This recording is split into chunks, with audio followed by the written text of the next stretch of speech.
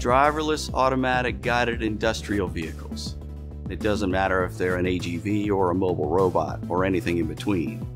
ASTM F45 is really about performance standards. There are two kind of main terms that are typically used to differentiate between some of these types of vehicles. One is AGV, or automatic guided vehicles, and then mobile robots with a bit more intelligence or more autonomy. The term that we use within our committee is AUGV, where the A can stand for automated, automatic, or autonomous. AUGV is a blanket term that we came up with so that we can have AGVs and mobile robots and any other technologies that come along all be evaluated in the same ways.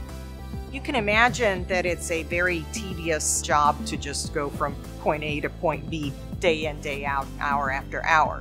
What these vehicles do is they offload the humans from having to do that work. The challenge of mobile robotics is that it's very, very fast moving and the technology is exciting. You've got things on wheels, you've got things on legs, you've got up to cameras and vision and active laser. There's just this massive range of technology. There's a lot of different applications for these industrial autonomous vehicles, such as delivery of parcels or payloads. There are types of vehicles that carry a trailer behind them. They're called tuggers. Primarily, they carry things to where they're needed. Moving things between different machines that are producing parts. Having to get from point A to point B, avoid obstacles along the way, or make decisions on which different path it's going to take. There are warehouse applications, there are manufacturing applications. Things are really accelerating right now.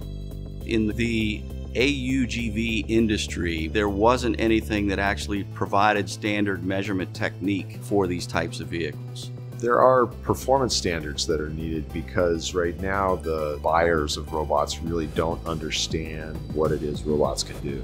This committee is very much about trying to actually give people the power to say, this is what I need, and does your robot meet that performance specification?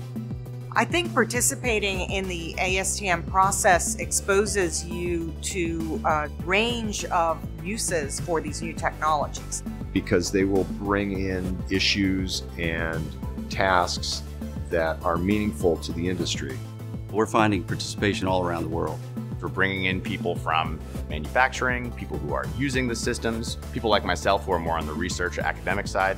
It's really cool to see the whole industry gathering together to do the things that I thought were needed for so long, and it's actually fun to participate.